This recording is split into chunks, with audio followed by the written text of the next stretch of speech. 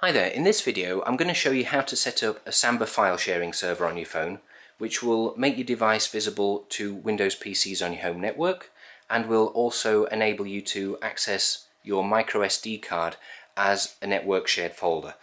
Now, being able to access the SD card as a proper shared folder has a number of advantages over the FTP server method that I showed you in the last video. However, in order to use this method you will need to have a rooted phone with the latest version of SuperUser installed. So the first thing we need to do is download and install a copy of Samba Filesharing, which is by the developer Funky Fresh. It should be fairly easy to find on the Play Store, but just in case I'll stick some details in the bottom corner of the screen.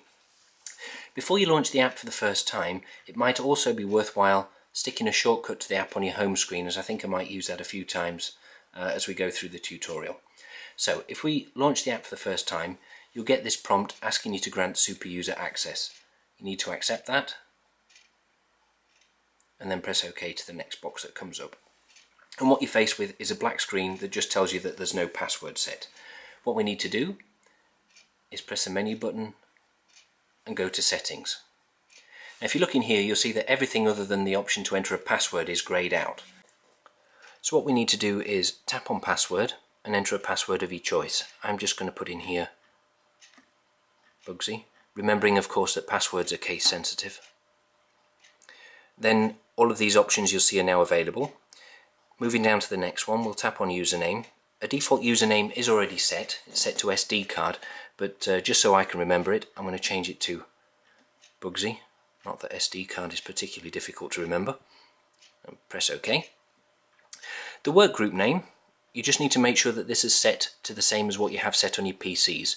Assuming you have an English version of Windows and you haven't specifically changed it, then it will already be set to workgroup. However, if you have changed it, or for example you have a non-English version of Windows, you might need to double check. The NetBIOS name, this is a name by which your phone will be seen on the network. So in my case, the phone will be showing as Android, and I'll leave that as it is. I'm not going to touch anything in other file share settings or wake locks for now. Obviously feel free to check them out, but what I'm going to do at this point is look in the Wi-Fi whitelist. And in here you can specify individual networks where file sharing will be enabled. And what we need to do is tap on here, Edit Wi-Fi whitelist. And here you can see that's my router or router, whatever you want to call it.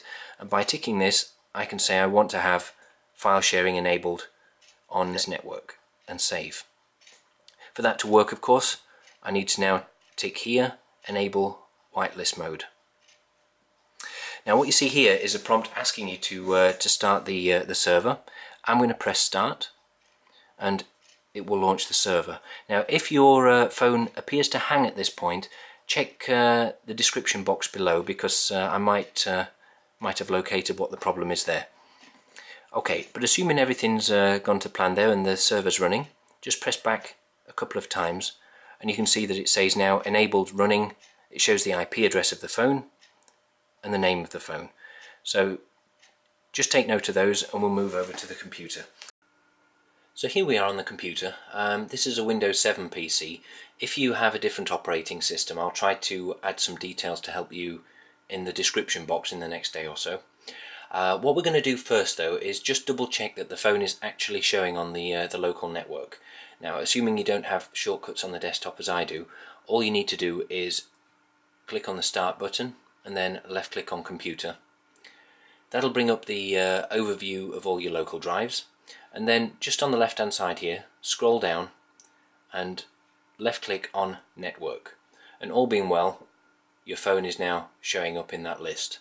If not, you might have to hit the refresh button, but that should cause it to pop up. So we'll go back to where we were with the overview of our drives, and here in this white empty space at the bottom, all we're going to do is right click and select Add Network Location. This will bring up the Add Network Location wizard in the same way as we did this on the FTP server video last time. We'll press Next. Just make sure that this option here is highlighted. Choose a custom network location and press Next again. Okay, in the network address field that we've got here, we could type in // and then the the name of the phone, but probably the easiest thing to do is just hit the browse button on the right hand side here. And when you do that, the list of networked devices should appear in this list here, and we're going to choose Android. Now it's asking for the username and password that we entered in the app on the phone before, so I put in Bugsy and Bugsy, and I'm going to tick remember password. It's listed as remember my credentials, but that's the same thing. Press OK, and now you'll see that a folder tree has appeared showing the SD card or internal storage of your phone and all the subfolders. Now you could select an individual folder if you want, but I'm just going to select the SD card and press OK, and there's the address in there. We'll just press next. Here it's asking for a name for your phone or for the shortcut that's going to appear in your computer. I'm just going to put HTC Sensation. Press next, and for the purpose of the video I'm going to untick this option to open the folder when we're done, because it will appear in the computer anyway, and hit finish. And as you can see, the shortcut has now appeared here, and I can quite simply double click on that to gain full access to the contents of the SD card on my phone, quite literally as if it was a local folder. Now anyone who watched my last video involving the FTP server might actually be wondering, well, what exactly is the difference between the two? There are some differences, and just before moving from the phone to the computer I also enabled an FTP server on the phone so that I could give you a direct comparison.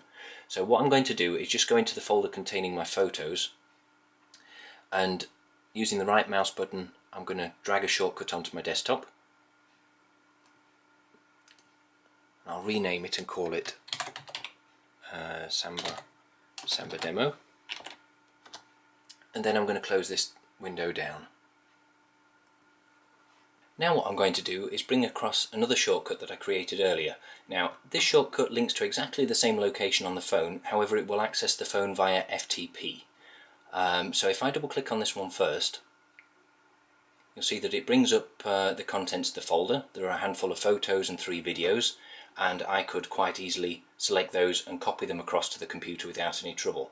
However, I can't see any details other than the image, the file name and file size, nor can I interact with them in the same way as I would on the computer.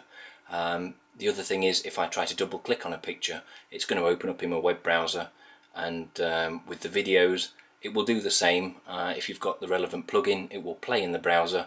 Otherwise the browser will actually ask you to download them as if it was a file you were downloading from the internet. On the other hand, if I just close that and open up the link that we've just created for the Samba Filesharing server, you'll immediately see a difference.